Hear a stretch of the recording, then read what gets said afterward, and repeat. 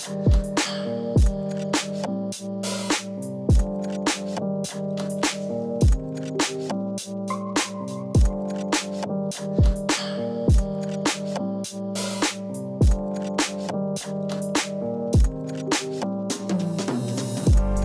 so I'm back, and today I'm feeling pretty determined. The only thing is, like, straight away, as soon as I start opening this stuff up, I get an error that doesn't make any sense. And when I try to run the flutter run command, now it's probably going to work. Flutter run. It says that we only have two devices, Edge and Chrome. It doesn't find this device. I've never had this error before.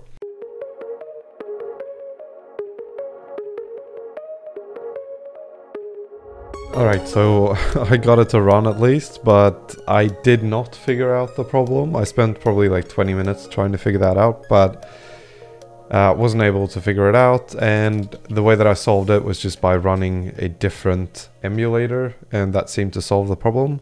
So now we're going to try to build the login screen.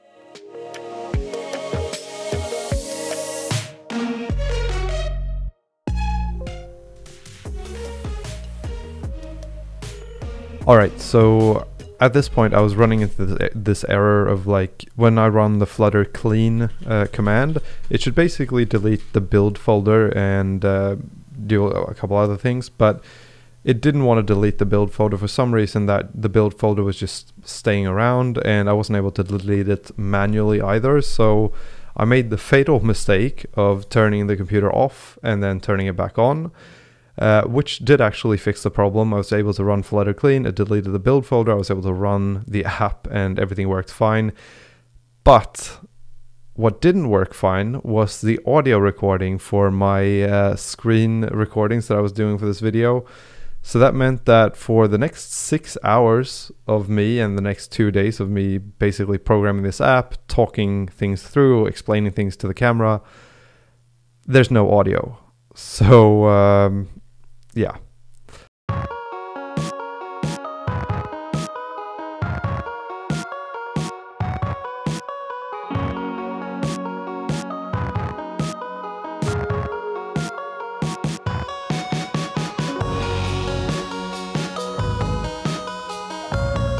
So this is Cal from the future again. We still don't have any audio, but I'm gonna do my best to explain what happened. So now we've basically created the login screen. We both have the login tab and the sign up tab completed for the UI. And I've also created something so that you can sign up using an email and a password. And I've added that Google sign in button. So that means that we can, if we tap that, we should be able to actually sign in as or sign up as a Google user. But the problem is that when the email and password thing, that works fine. But as you can see, once I try to sign in as or sign up as a Google user, it basically just ends up loading forever. It doesn't work. There's some sort of bug that happens. Wasn't really sure what that was, but something is not quite right.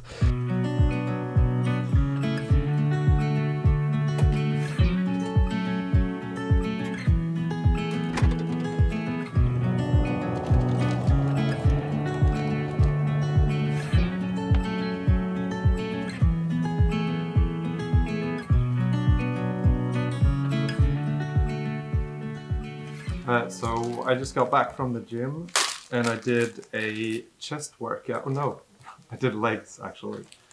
And I was gonna buy some chicken from the store, but I didn't have any. So what I bought was this like chicken or turkey breast ham looking thing, which I can really actually recommend because it's quite an easy way to just get some protein in you without actually having to cook anything. Especially since they didn't have any chicken.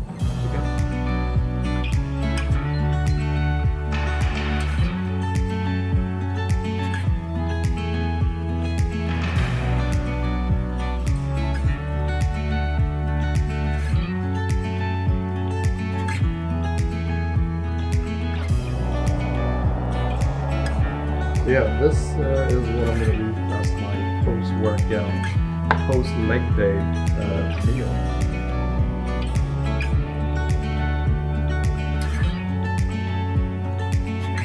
Right. I think I'm going to try to get back to programming. I'm just going to finish watching this episode.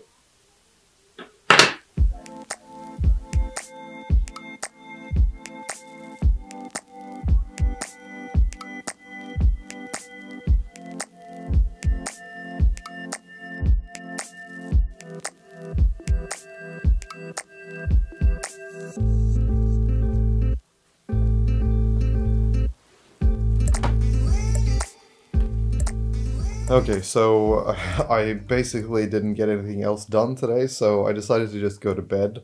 And I'm currently reading Atomic Habits, which was suggested by Fredrik Jörgensen in the comment section of my previous video. Really appreciate that, really been enjoying the book.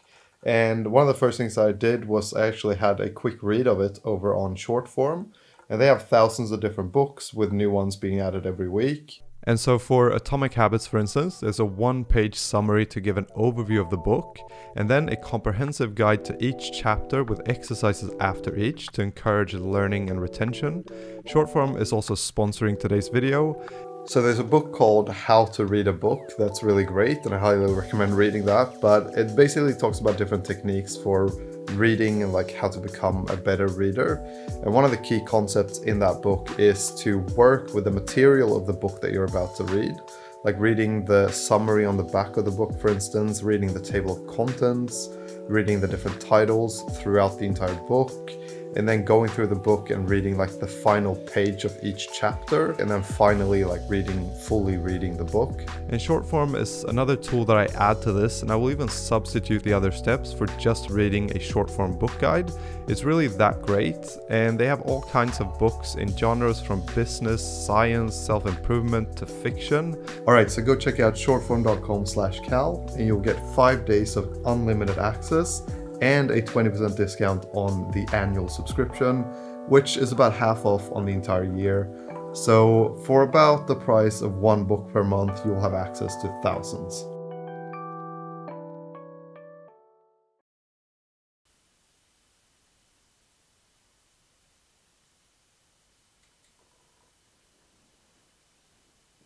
All right, so today,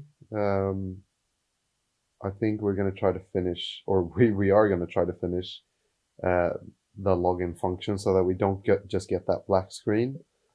And I spent a lot of time yesterday like trying to fix that black screen, and then after a while I just got tired of it. That's why I didn't do anything else in the evening, and also because I just got stuck watching How I Met Your Mother and drawing. And but sometimes I know that like going to sleep and then waking up the next day, even if there was a problem that was like super difficult, I didn't figure it out the day before, the next day when I wake up, for some reason, it usually works itself out like super quickly. So that's something that I'm like hoping for right now. I'm hoping that I'll just sit down by the computer and it'll be like, oh, okay, that's like the first thing that I'll try will work out, which probably won't be the case.